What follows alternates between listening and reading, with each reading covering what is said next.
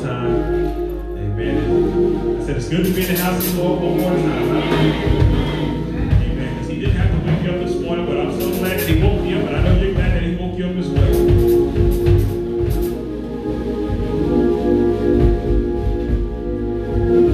And this was a song that kind of been on my spirit all week long. My daughters may not really remember this old song, but we used to sing it back home.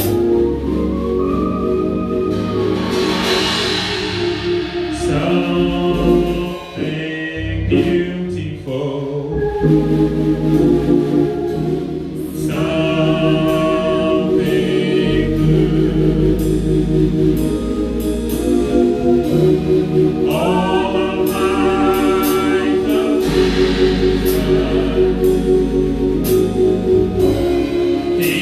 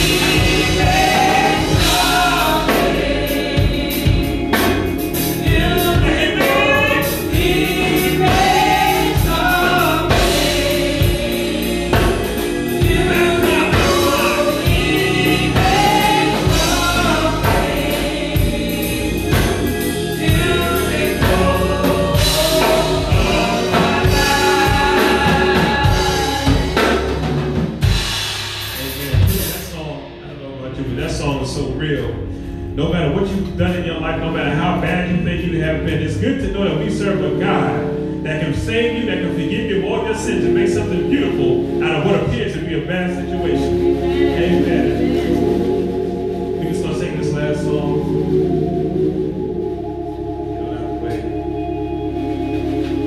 I don't know what it is, but for some reason today I'm feeling kind of old school.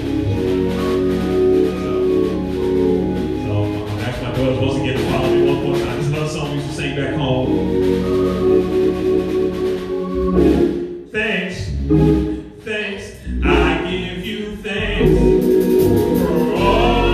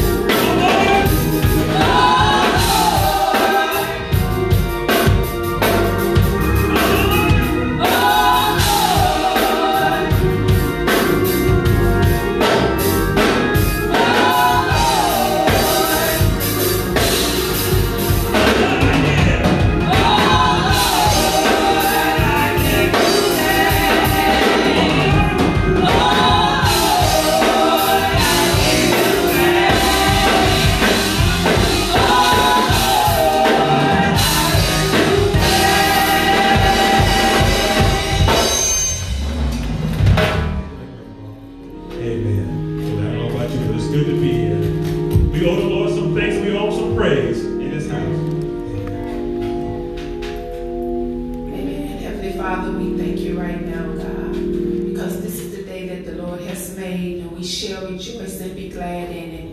Oh God, we thank you for how you just kept us all week long, God. We thank you for your protection, God. How you kept us as we traveled to and fro, God. Those that was going to work and those that were yet at home, God. We thank you, oh God, for your angels just camping all around us, oh God.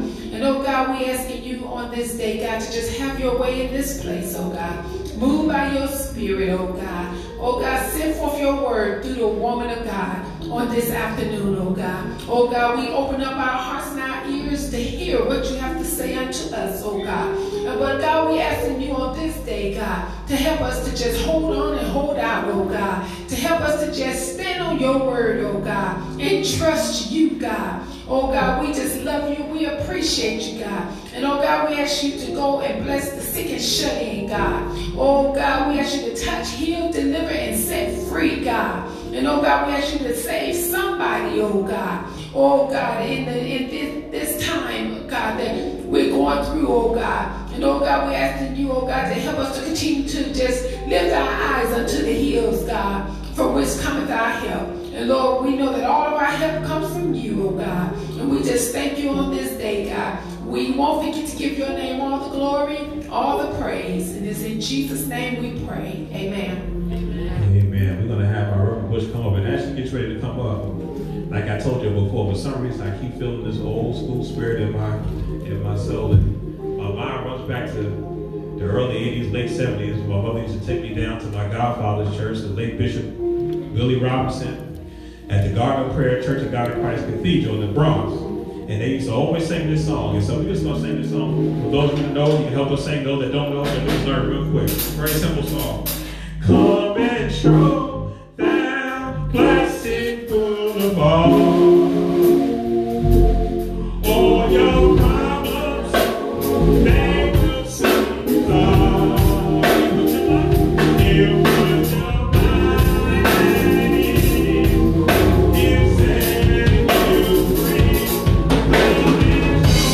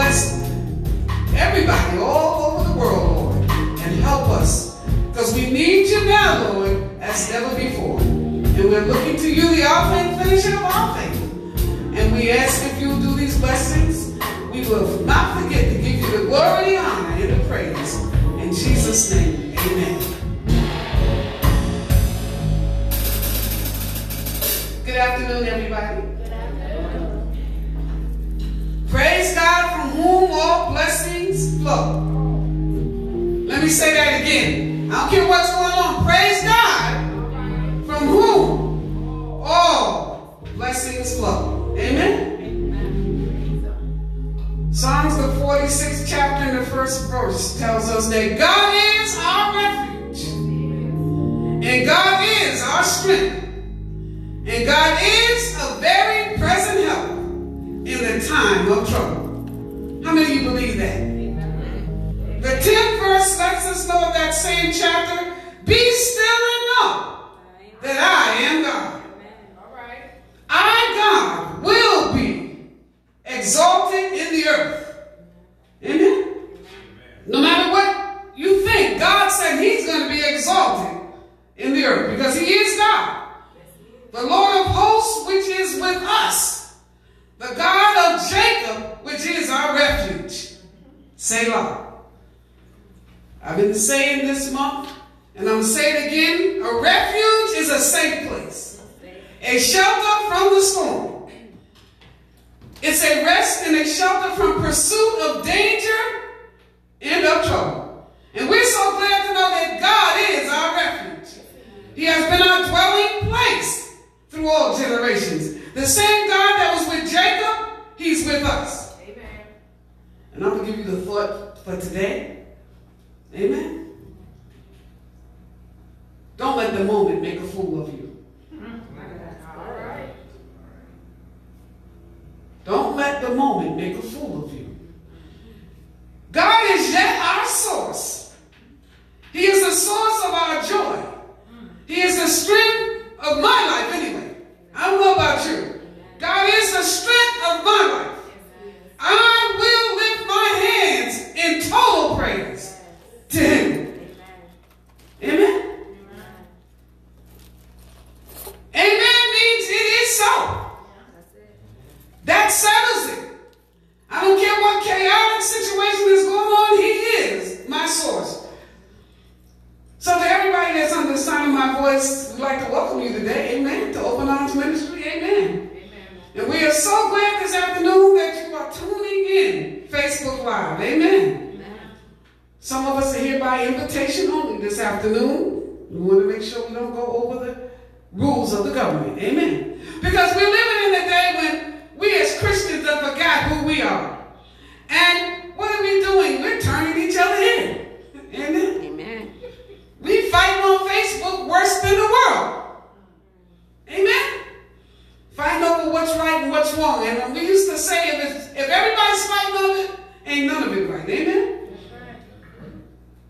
But because of the advancement of technology, we have many variations and many friendly user platforms, amen, that afford us this opportunity to be together even though we're separated. So we are yet able to come together and lift our hands from many parts of the world and say, Jesus Christ is yet Lord and Savior. Now today is Palm Sunday. And Palm Sunday is the Sunday that comes before Easter. Yeah. It's the day that begins the Holy Week. Yeah. The Holy Week is the week that leads to the crucifixion. Yeah. This Friday, if we all live to see it, and none of us know whether we will or not, right? Amen. That's why we lift our hands and praise the Lord while we have a chance. Amen. Amen. But this Friday is going to be considered Good Friday. Good Friday occurs 2 days before Easter Sunday in the United States. It is the day where we as Christians commemorate Jesus Christ's crucifixion, which is an important part of the Christian faith. Good Friday, well, it's not a federal holiday in the United States, but it's a federal holiday in some of the states, not everywhere. And according to our Bible, the Son of God was, amen, had an order to carry out. He had to carry the cross, which he would be crucified on, and then put to death. So it is difficult for even some of us to understand why we call this Good Friday. And I'm only talking about Good Friday now because we won't be here Friday to talk to you in way of via the telecast. Today is Palm Sunday, but I'm talking about Good Friday. Some think that Good Friday was called so, well, let's just put it like this. Some think that Good Friday could not be good, but we that know Christ know that Good Friday was good. Because Good Friday is the day that seemed to be the darkest happiest day in history, and it turned out to be the best day in the long run, because it gave each and every one of us a right to the tree of life. And it allowed each and every one of us to be saved if we accept the finished work of Jesus Christ on Calvary. What are you saying? The only way we can be saved is because of Good Friday. Had Jesus not died for our sin, we wouldn't have that opportunity. Amen? So the story of Palm Sunday, which we celebrate today, can be found in the 21st chapter of Matthew. Palm Sunday is the day that Jesus entered into Jerusalem as Savior and as King. He rode into Jerusalem on a donkey.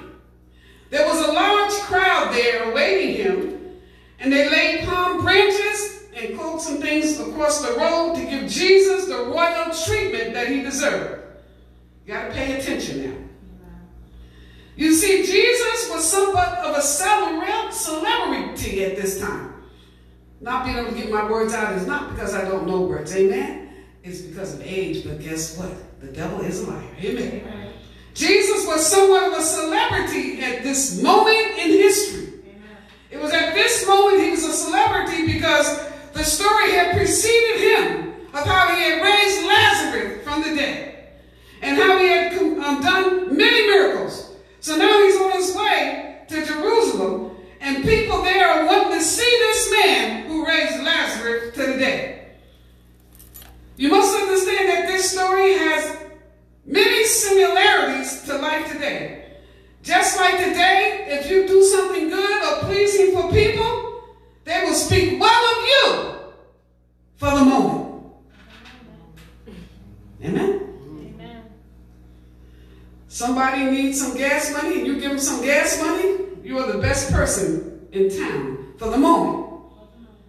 So in this moment, they had heard of how Jesus had raised Lazarus from the dead and how there had been miracles that had happened under his hand. So they were there waiting, and they were saying, Hosanna, Hosanna, Son of David. Blessed is he that comes in the name of the Lord. Psalms 118:25 reads, please, Lord, please save us. Please, Lord, please give us success. The Hebrew word Hosanna is translated in the Greek as Hosanna, and then we today in English, we say Hosanna. The original intent of the word is what we're talking about today, and the original intent of the word was save us, Lord. It is viewed as a plea for help. It's as if we were yelling, stop, when somebody's about to drop a firecracker on us or shoot us. And we stop and we say, I surrender. Help us. Amen? In moments like these, in times when we're feeling so helpless and we cannot save ourselves, it is in these times that we need to connect to the source of our security. Amen? And we are like that example of a firecracker about to drop on us. We surrender, throw our hands up, and we say, Hosanna, save us, help us. So it's in times like these that we are crying, Hosanna. We've come to the end of our own understanding. We need help from you, God. We need to hear from you. We need a word from you. If we don't hear from you, Lord, we don't know what we're going to do.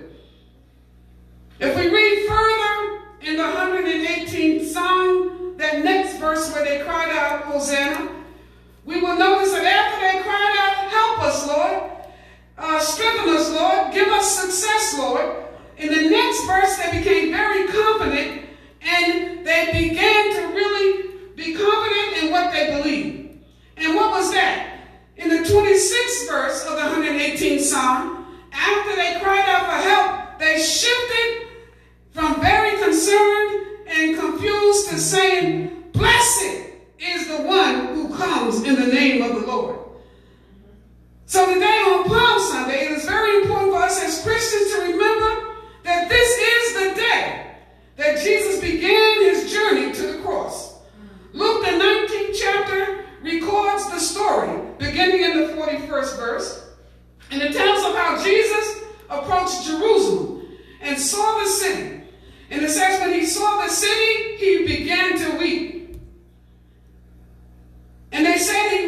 and said, even you, only you, speaking to the people there, knew on this day what it would cost to bring peace. Amen. It's hidden in view. In other words, there's a lot of things that are going on we don't understand, but if we only knew what the end was going to be. There's a scripture that says, Lord, make us to know our end. Make us to know why we're going through what we're going through. Make us to understand why this is happening to us. And what he says, if you only knew, there will be joy after this. So you see, Jesus wept for Jerusalem in the midst of the praise of the moment. Jesus wept because he knew in his heart that he would have to, it wouldn't be long before these same people that were praising him were going to turn their backs on him. That these same people would betray him. That these same people will be part of the ones that crucified him. So in the midst of the praise, his heart was broken with the reality of what he was going to go through. Yeah. People today in the world are doing all kinds of things. Amen. And we look at that. And although a lot of times, we give excuses for people that are not saved or not going to church, and we say, well, they don't know, but the fact is they choose not to know. Right. They choose not to know the Christ that we know. Yes. Amen? And they're foolish. And I didn't call them a fool. Actually, Psalms the 14th chapter tells you that the fool has said in his heart that there is no God. Okay, so back on topic, Dion. We sometimes give excuses for those that don't know. Amen. Yeah. But I'm trying to figure out what's the world looking at the church, the ones that are supposed to know. The ones that come into church every Sunday and lift their hands up in a hallelujah tantrum. Amen. Yeah. The ones that holler, thank you, Jesus, praise be the Lord. Amen. Praise the wonderful name of the Lord. And when the music starts, you shout all over the place. This is the church. And the world is looking. And what the world sees is that some of us that are in the church yelling, hallelujah, Hosanna, thank you, Jesus, have just got through fighting over a parking space in the parking lot. My God. The world is looking at how some of us get cut off in traffic and we can't help but to stop and say something. And even sometimes throw our middle finger up. Yet run into the church and try to make it to the choir stand before it's too late. Run into church and try to take our positions in the pulpit so we can be on time. I wonder what the world is looking at when they see that moment in our life. Palm Sunday should remind us that the reign of Jesus Christ is far greater than anything we could ever imagine. It is far greater than anything our minds could ever conceive. You see, man looks at the situation as it is and tries to analyze it, and then he turns around and he looks for somebody to help him that he thinks matches the skill level that he needs. But this is God saying, this is not your battle, it is the Lord's. Yeah. God has the ultimate plan. God has the perfect plan. God knows what he's doing. That's why he sent his son to the cross to die for us when he did. This is why we celebrate this week, because Christ is the ultimate sacrifice that we have now and can say we are set free. John 11:25 says, he said unto her, I am the resurrection and the life. And whosoever believeth on me will live even if he dies. So you see, we don't even have to worry about dying because we yet going to live. Amen? All right. We are saved because of the finished work of the cross. So get this in your head and understand there's nothing that you can do to be saved other than to accept Christ as your Savior. We have so much to be grateful for today, and so much this whole week that we need to be jumping and shouting. And I'm sorry to say it, I don't like to talk politics, I really don't. But the president was like, I hope we can open up on Easter. And all of us was like, is he crazy? But we should have been saying it's Easter. That's the day our Savior rose. And Lord, if there's any way possible, let us be out on Easter. Amen. That's what the Christians should have been saying. Amen. But we are getting distracted from the true meaning of what we're doing today. We're getting distracted, and I know it's hard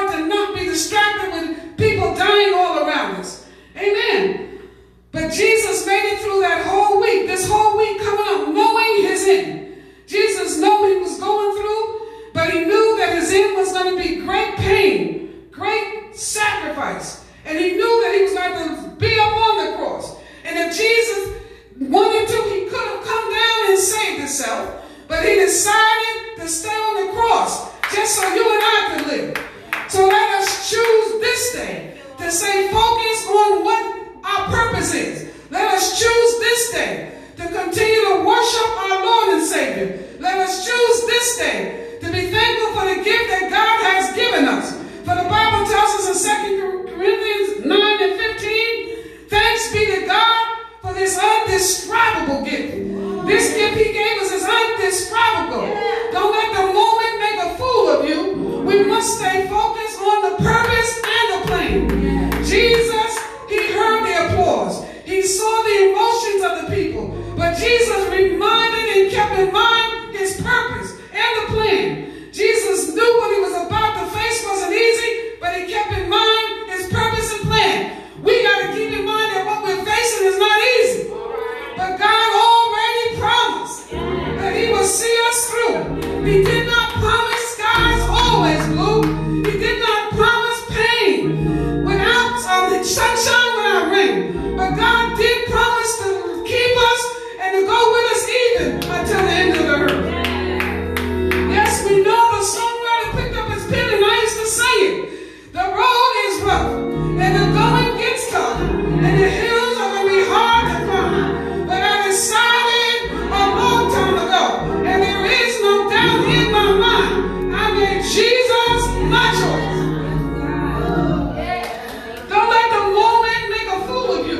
Some of you are having a good moment. You wake up in the morning saying, oh, what a beautiful morning. Oh, what a beautiful day. I've got a wonderful feeling that everything is going my way. But don't get caught up in the moment. You might wake up and everything might look like it's going your way. But you got to remember, I came to do the will of my Father. And the road may not be easy. I'm not going to get caught up in the moment. Some of us are caught up with the moment of good appraisals. Caught up with the money that we got good jobs. Caught up with the moment that we got nice young men or young ladies. But don't let the moment fool you. We used to struggle, amen, with our words, and we would try to, back in the day, some of us didn't know what we know today. We struggle with our words too, amen? But now you can write a good paper. You can put your words in order. You can speak with perfect diction. But don't get caught up in the moment. Because even those speaking with perfect diction, even those getting A's on their good papers, are falling under what Satan is trying to put on us. And what is Satan put on us? I'm not talking about the virus. The virus comes and Satan's trying to make us afraid. But we cannot be afraid. We got to stand on the promises of God. And don't let this moment make a fool out of us. Amen. We in America are going through a moment. Although we should know what to do with the moment, sometimes we don't know what to do with the moment. We are letting the moment make a fool out of us because, like I said, the fears of the unknown. Some of us are going through some moments of doubt. Some of us are going through some moments of despair. Some of us are going through some moments of confusion. We as Christians should not be confused. We know the world is not our home. We are just passing through. And we as Christians should not, amen, be in these Facebook fights. Amen? We as Christians need to show the world love that we love one another. If we fight, what's the world going to do? Amen? A Christian should know better than some of the things we're doing. We should show love and not division. In moments like these, when it seems so dark, we as Christians should be the guiding light. In moments like these, we as Christians should be showing the same thing Christ exemplified on the cross. If you're a Christian, in moments like these, we should have peace. The peace that God gives us that surpasses all understandings. In moments like these, we have to hold to our integrity. In moments like these, we have to keep singing our song.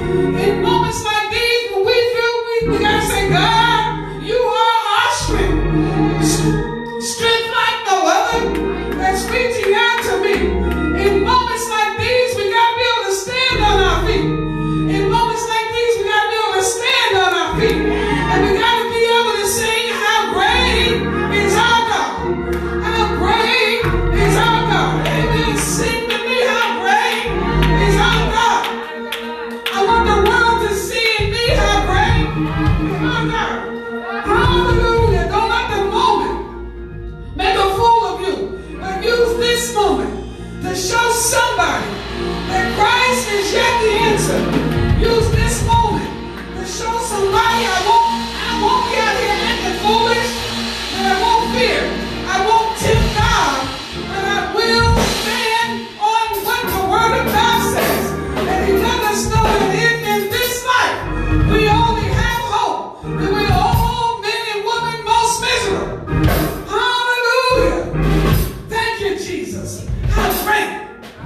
is our God?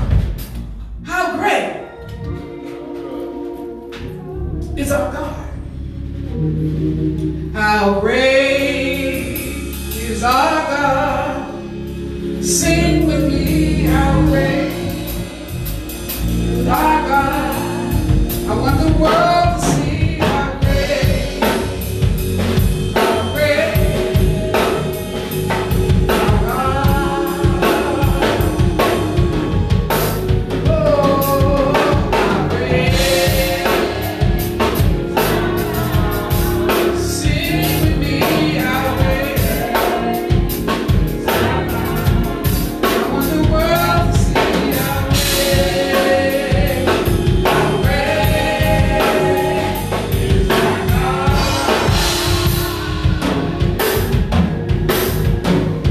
He's a worthy of praise.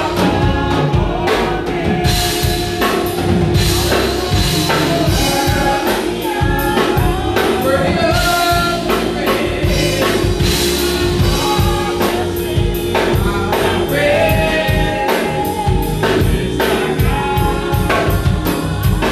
God. Oh, he's a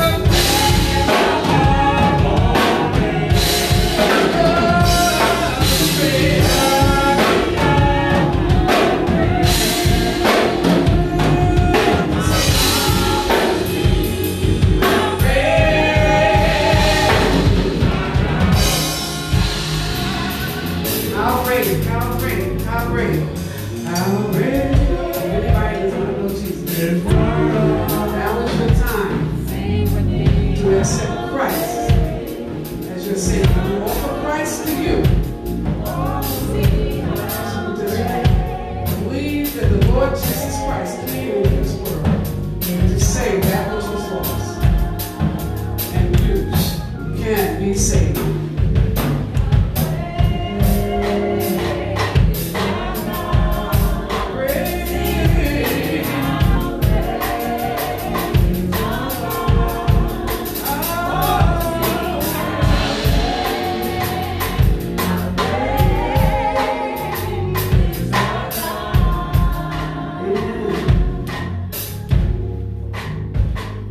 We are praying for one another, and we are all being affected. Amen? Most of us in here are from New York, and we know we got friends in New York, family in New York, that is now being attacked by this virus.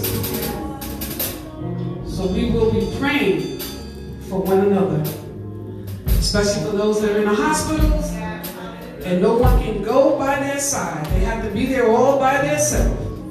We pray for the families that are on the outside of those hospitals because we know what they're going through. Those that are dying and they can't even have funerals and be surrounded by friends and relatives.